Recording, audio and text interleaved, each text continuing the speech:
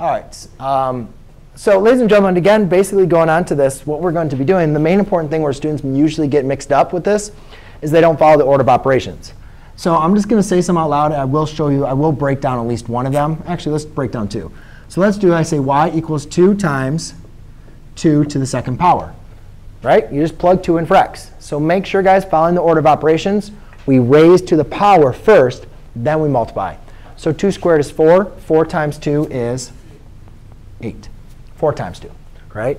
Now let's do the negative. Y equals 2 times 2 to the negative second. Well, we talked about this at the beginning of class. This now becomes 2 times 1 over 2 squared, which equals 2 times 1/4. And if you were to multiply this over, 2 over 1 times 1/4 equals 2 over 4, which equals 1/2. Now, if we did negative 1, that would be 1. If we did 0, we would have 2. And if we did 1, we get 4. Does everybody agree with me? Yes? No? Maybe so? Kind of? OK. So now let's go and plot the points here. So I have negative 2. So at negative 2, I'm at 1/2. At negative 1, I'm at 1. At 0, I'm at 2. At 1, I'm at 4. 1, 2, 3, 4. And at 2, I'm at 1, 2, 3, 4, 5, 6, 7, 8. So what I want you guys to see with this is, remember when we talked about at the beginning of class, what was the same for those two graphs? They both had a y-intercept of? What did they both have a y-intercept of? 1, right? They both had a y-intercept of 0, 1. Yes, Diamond?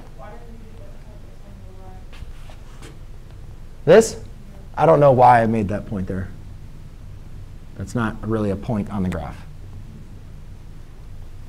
OK? So they always had a common y-intercept of 0, 1.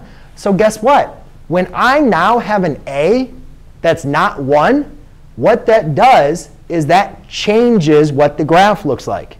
Now I don't automatically have an intercept at 0, 1. Now I have an intercept at 0, 2. However, does it look like this graph still has a horizontal asymptote at 0, 0?